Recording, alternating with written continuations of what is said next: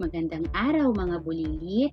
Halina at samahan niyo akong mag-aral ng asignaturang Mathematics sa ikatlong baitang. Ang pag-aaralan natin ngayon ay tungkol sa paghahati-hati ng bilang na may 2 hanggang 3 digit sa pamamagitan ng bilang na may 1 digit na mayroon at walang natitira.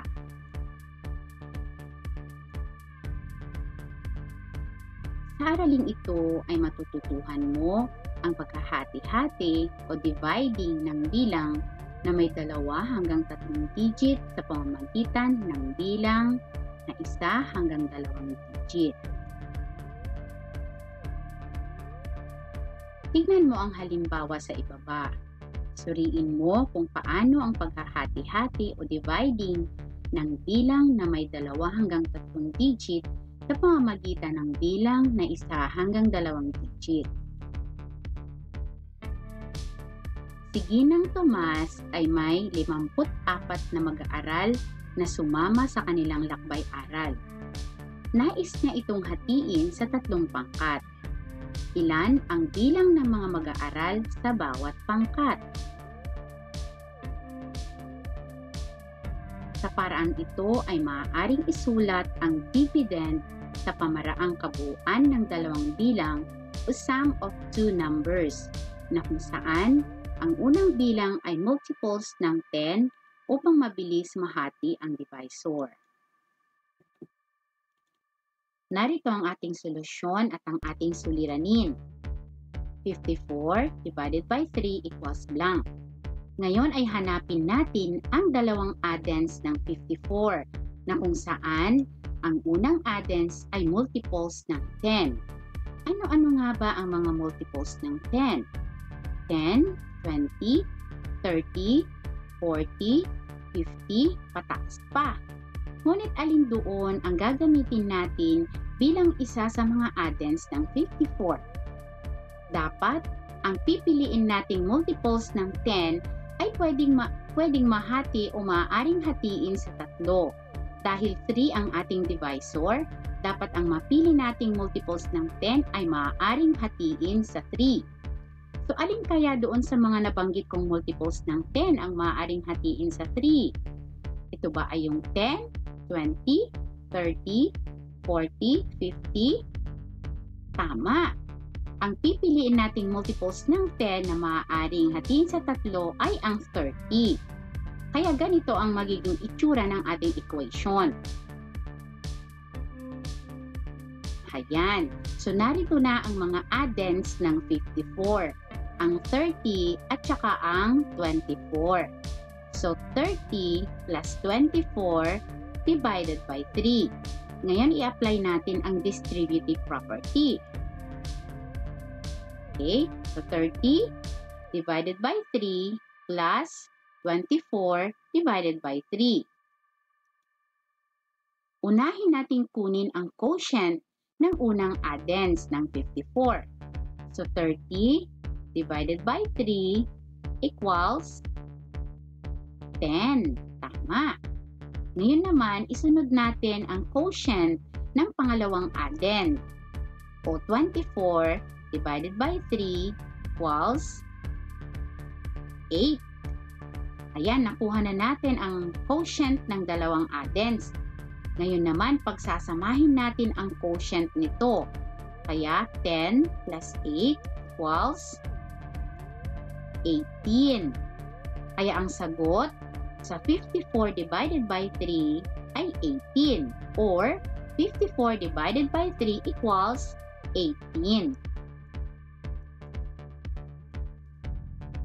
Ngayon naman ay tignan natin ang paghahati-hati ng bilang na may 2 hanggang 3 digits sa pamamagitan ng bilang na may 1 digit na mayroon, matitira o remainder.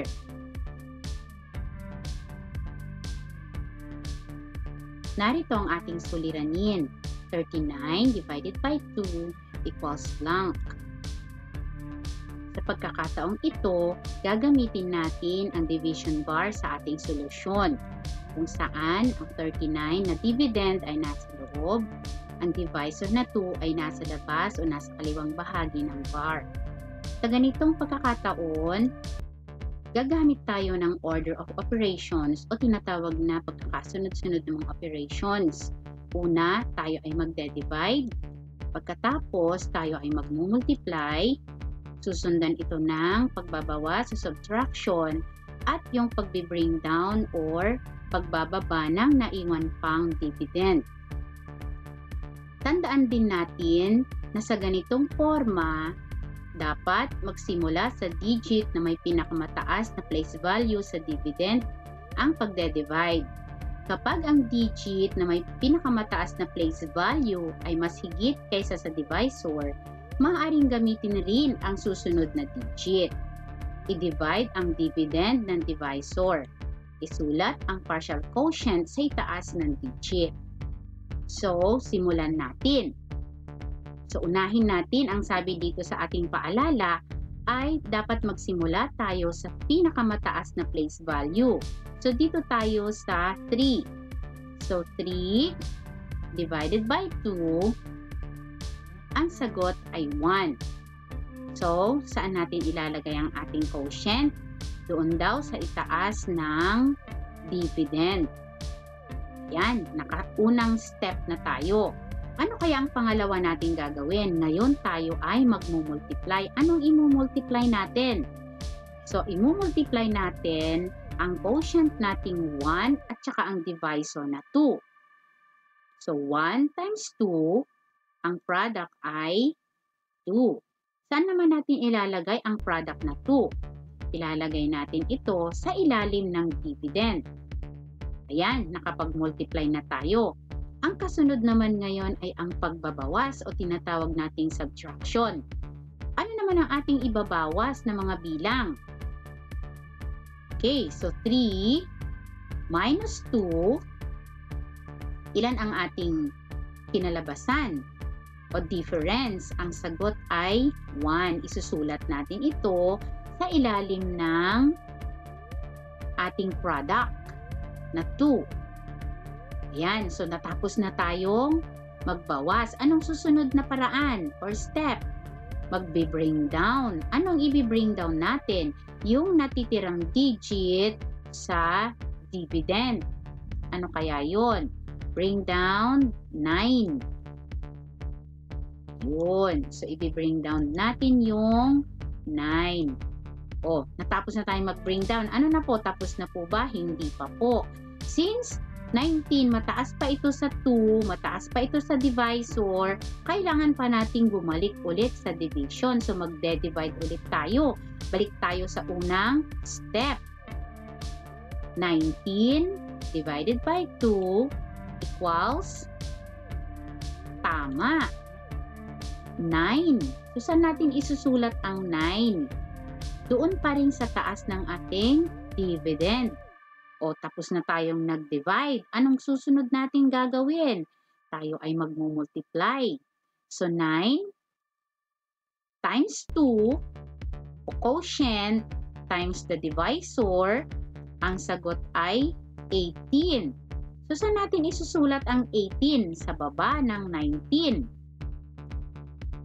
Kasunod naman ngayon, natapos na tayong mag-multiply, tayo ay magbabawas. So, anong ibabawas natin? Siyempre, 19 minus 18, ang sagot natin ay 1. O, tapos na tayong magbawas. Ang susunod na gagawin ay mag-bring down. Meron pa ba tayong dividend na i-bring down? Wala na. Kaya, yung 1 ang magsisilbi nating remainder na isinusulat sa pamamagitan ng R1. Saan natin ilalagay ang remainder 1 o yung natirang isa? Isusulat natin ito katabi ng ating quotient. So, iaangat natin ang 1 ngayon doon. Ayan. So, nakuha na natin ang sagot sa 39 divided by 2. Ang sagot natin ay 19, remainder 1. Okay.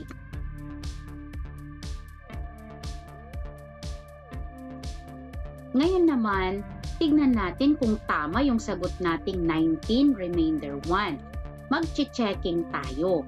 Paano po ba ang pag-checking? Since sinasabi natin na ang division ay kabaliktaran ng multiplication, maaari nating gamitin ang multiplication para masigurong tama ang ating sagot sa division. Ano ang gagawin natin? Yung ating quotient na 19, imumultiply natin sa divisor. At saka natin idadagdag yung isang naiwan o yung remainder 1. Kaya ganito ang magiging equation. 19 times 2 plus 1. Unahin natin yung 19 times 2. 2 times 9, 18. Since ang 18 ay higit na sa 10 o higit na sa 9, kailangan nating magpangkat o mag-regroup. So, ang gagawin natin, may iwan yung 8 sa baba at i-carry over natin yung 1 sa next digit. Ngayon, isunod natin. 2 times 1 equals 2.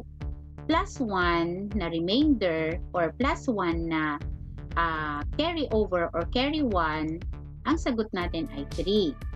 Or 19 times 2 equals 38. Yan, nakapag-multiply na tayo. Ngayon, isunod natin, idagdag yung remainder sa ating product na 38. So, 38 plus 1 na remainder, ang sagot natin ay 39. So, para malaman mo kung tama ang sagot mo, dapat ang dividend at ang product na dinagdagan ng remainder ay pareho. Ayan, so tama ang ating sagot. Ang dividend natin ay 39. Ang sagot natin sa multiplication plus yung remainder na 1 ay 39. Tandaan natin.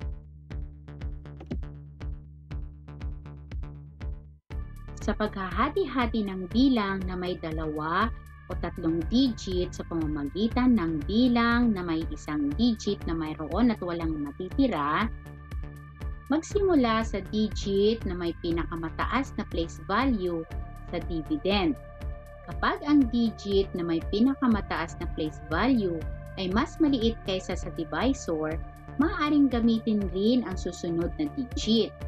I-divide ang dividend ng divisor, isulat ang partial quotient sa itaas ng digit.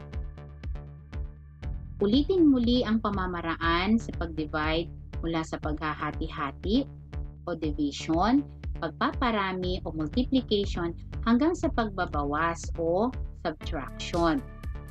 Sakaling may natira, sulat ito sa paraang R1 o remainder 1 kung saan ang natira ay isa at isulat ito sa kanang bahagi ng sagot o quotient.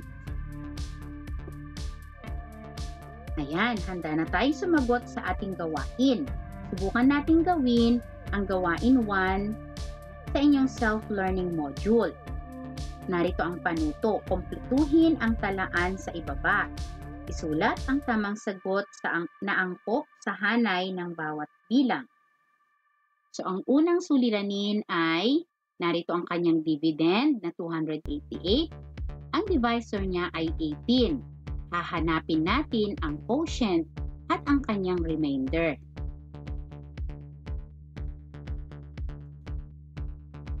Yan. So, ang dividend natin ay 288. Nakasulat ito sa loob ng division bar. Ang 18 ng ating divisor, nakasulat ito sa labas ng division bar sa kaliwang bahagi.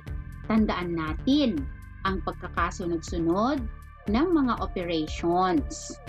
Una, tayo ay magde-divide. Pagkatapos, tayo ay magmumultiply, magsusubtract, at saka magbe-bring down.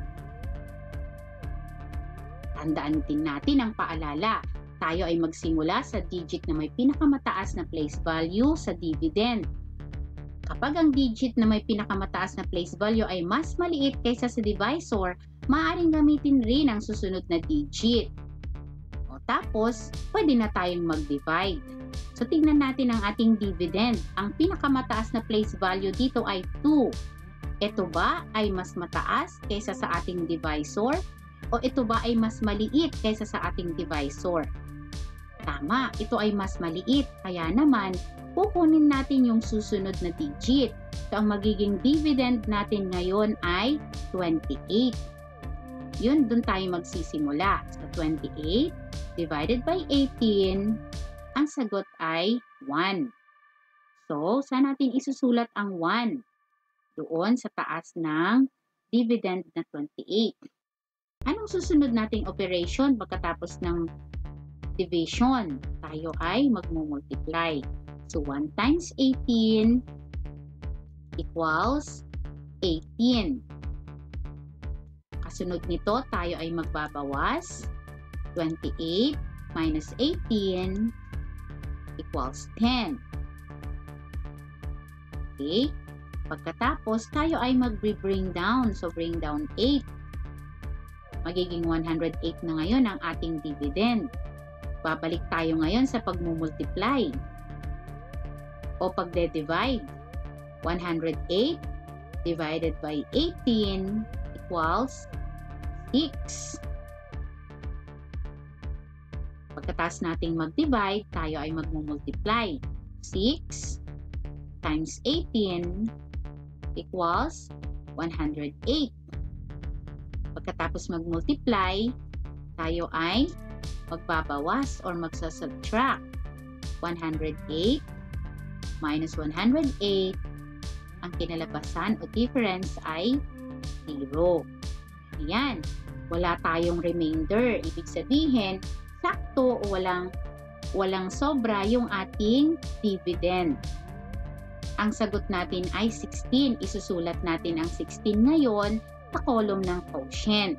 At since wala tayong remainder, ang ilalagay natin sa column ng remainder ay 0. Ayan, handa ka nang sumagot sa iba pang gawain sa iyong self-learning module. Maraming salamat sa iyong pakikinig. Nawa ay meron kayong natutunan sa videong ito. Hanggang sa muli, happy learning!